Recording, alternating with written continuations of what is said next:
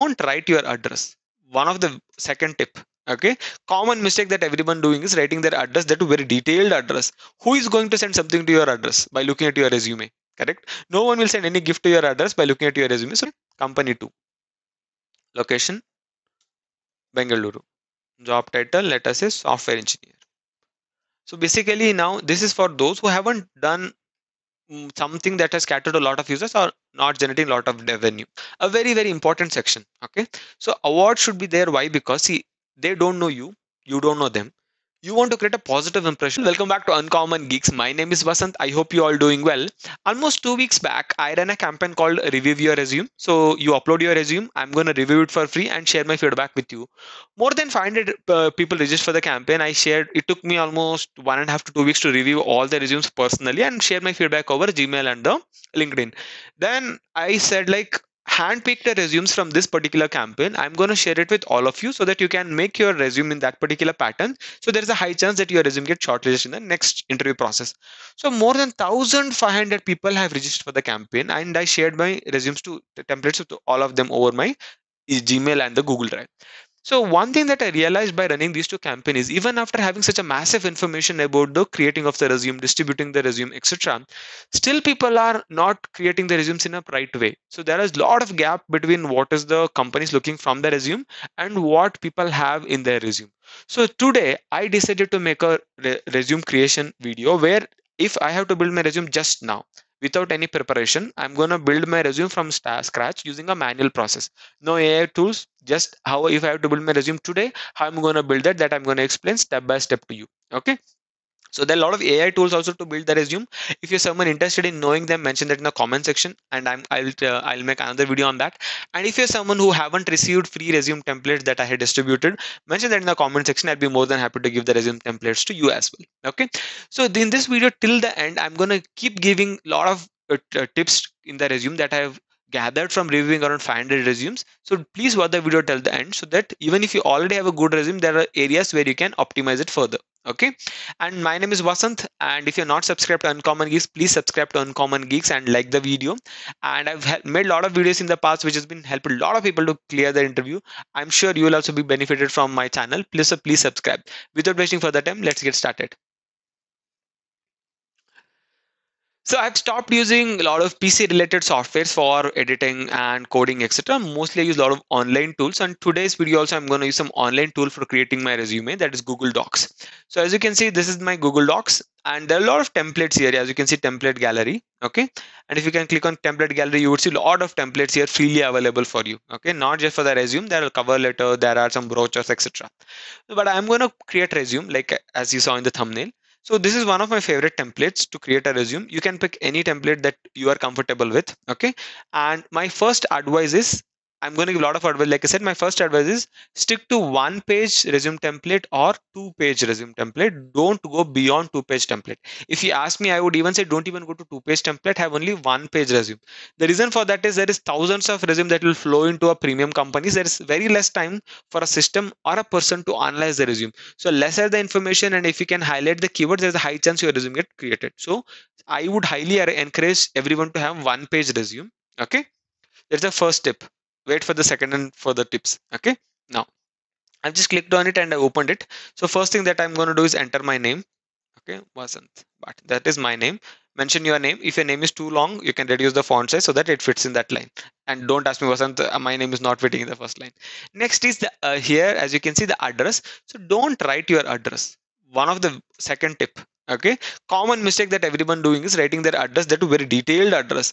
Who is going to send something to your address by looking at your resume? Correct. No one will send any gift to your address by looking at your resume. So don't write detailed address. It's a very personal information. Okay, avoid keeping that on your resume, and if possible, please also don't keep your date of birth. People are not going to do anything with your date of birth, so please don't mention that as well. So name I have mentioned. Second line I'm mentioning for the what is my designation or what I am doing. So senior front end developer. Okay, fine. Write your phone number and email id. Write your primary email id, and always keep your phone number and email id on the top of the resume. Fourth tip. Okay, don't keep it in the bottom, because after reviewing your resume, the first thing that recruiter want to do is give a call to you or send an email. So keep it on the top. Okay, next.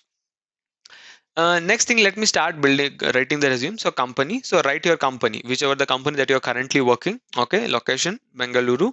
So as you all know, I always lived my life in Bengaluru only. I haven't gone anywhere outside Bengaluru. So then I work as a senior software engineer currently. Okay, so what I have built. So let's say I have built a food delivery app. Food delivery app. So this app caters to 1 mil, maybe 2 million plus users, and it is generating a revenue of 150 million every year. I was a senior developer in this project and instrumental in building important modules such as delivery, product discovery, payment, etc. Okay, so if I have been working for Swiggy and I have been work for their food delivery app, this is what I would have been written in my resume.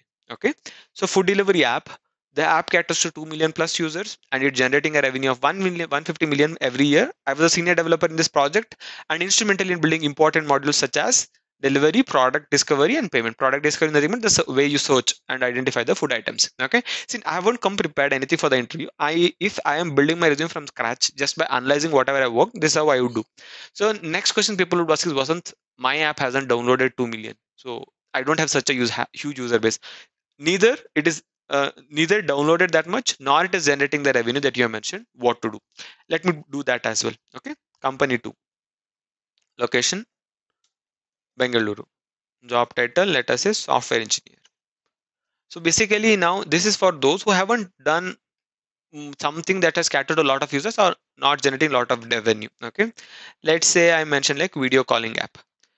I, as a junior developer in this project, I have built video calling library in Android and iOS.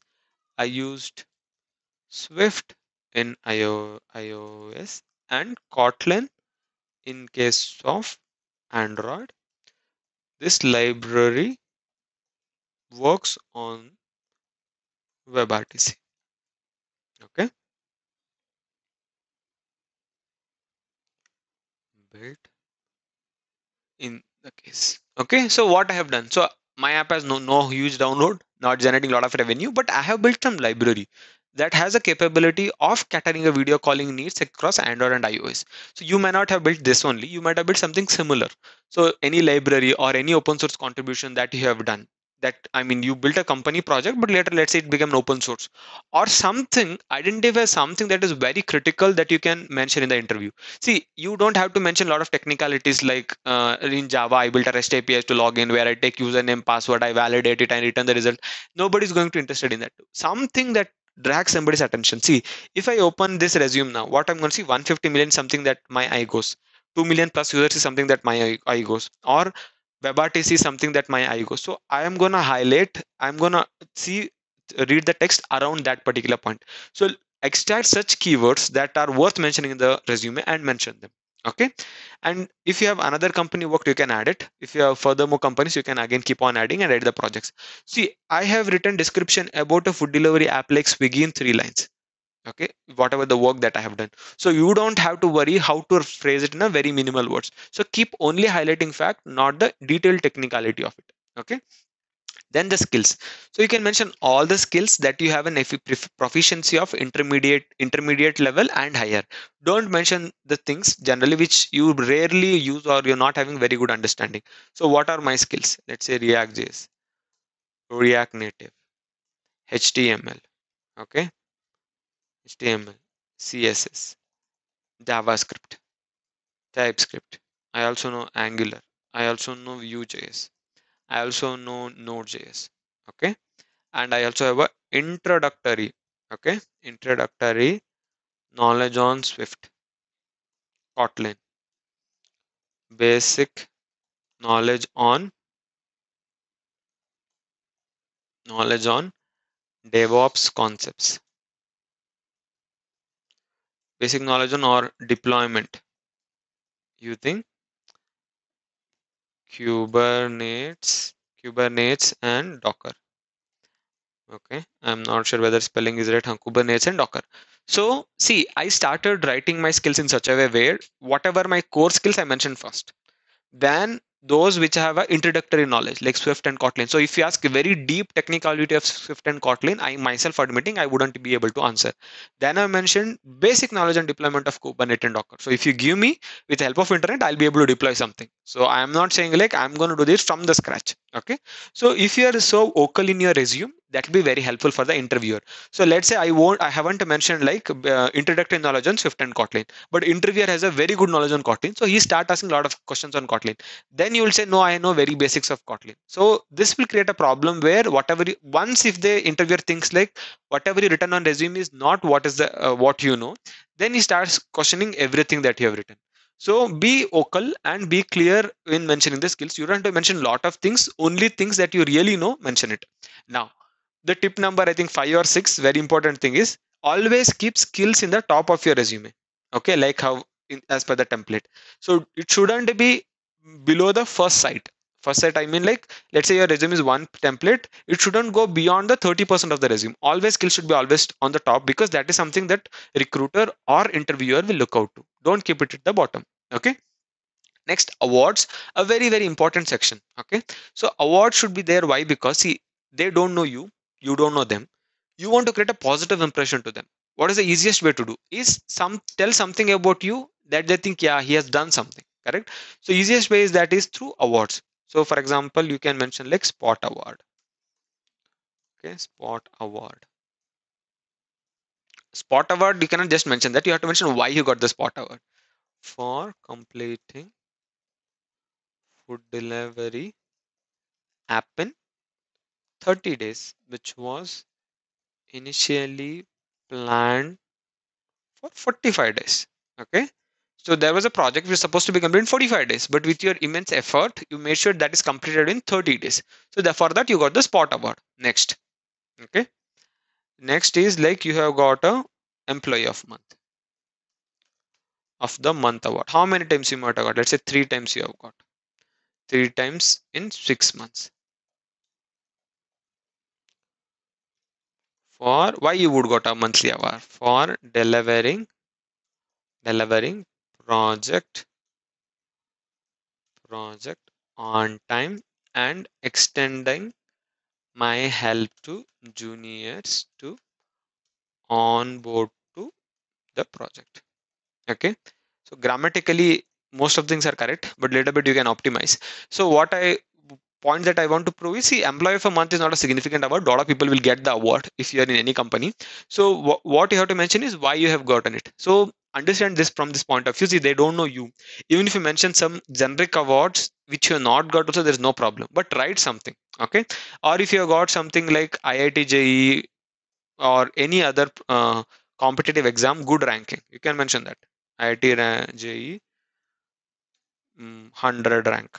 Okay, I haven't got 100 rank. You all know I'm not from IIT. So any exam or any competition that where you have got a significant ranking and award, that you can mention that here in the award section. So languages is useful if you're applying for a job outside India to very language specific countries like Spain you're applying, so you know Spanish, mention that. Germany you are applying, you know German, mention that. Russia you're applying, you know Russian, mention that.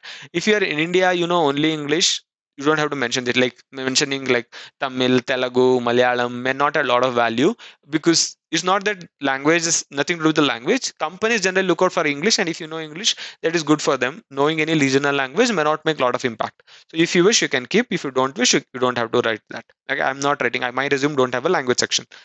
Next is a college. So one of the very very important aspect of college is, I don't have to fill this. You would know when you finished your engineering and you're the, if you typically write just 2 degrees. If you're just engineering, then write engineering and the where you have done your PUC, okay, or pre-university. In case if you have done master, then mention the master and the bachelor's. Just stick to that, not anything beyond that. 2 levels of degree is sufficient. So if you are written like engineering, it is obvious you have done a pre-university. If you are written masters, obvious that you have done the BTech. So if you're written masters and the bachelors, it is obvious that you are written done pre-university. You don't have to mention that here. Okay. One common problem that everybody has, let's say this is some tip number 6 or 7, is they are not from a premium college. They're from tier 2 and tier 3 college. So in such cases, mention the university name instead of a college name. So every technical university in India affiliated to a university, mention the university name which is popular, so that there's a high chance they would consider that whenever they are shortlisting your resume. Okay. Last thing is project. So for people who did not get enough space in the top to write about project, use this area. Again, there is also not too much of a space. If you can write 2 or 3 projects in 1 to 2 lines in the below as well. Okay. So I'm done with my basic resume template thing. Okay, whatever I wanted to explain. So another very important tip, maybe it is eighth or ninth tip, is don't keep education on the top. After a certain number amount of experience, nobody bothers like what is your education qualification. So keep it in the bottom. Keeping it on the top will take good amount of space, so your skills and experience move to the bottom, which is very important for the resume shortlisting. Okay. One last tip I'll tell before ending the video is, don't create a very fancy resume like using a lot of infographics, lot of images, styling, etc. The reason for that is that might look very appealing for you, but whenever you're applying for a premium company, most of the resumes shortlisted and rejected by a system called ATS, application tracking system. So what it does is it extract the values from your resume, compares that with a JD. If both are matching, it will process your resume, go to the next level. If not, it will immediately reject. If it is not ATS friendly, there's a high chance your resume gets rejected even before a first person taking a look at it. So always keep a plain resume template like this. Okay. And just black and white, no need to use the multicolors as well. Okay. These are all the very basic aspects of resume. If you can follow this, there is a high chance your resume get shortlisted. Okay. Thank you so much for watching. If you have any doubts regarding this particular resume walkthrough that I gave, please mention that in the comment section. I'm going to explain in detail what you can do so that you can improvise your resume. Okay. And if you're not subscribed to my channel Uncommon Geeks, please subscribe, like the video if you liked it, comment about it, and share it with your friends so that everybody get benefited out of it. Thank you so much for watching. Catch you in next video.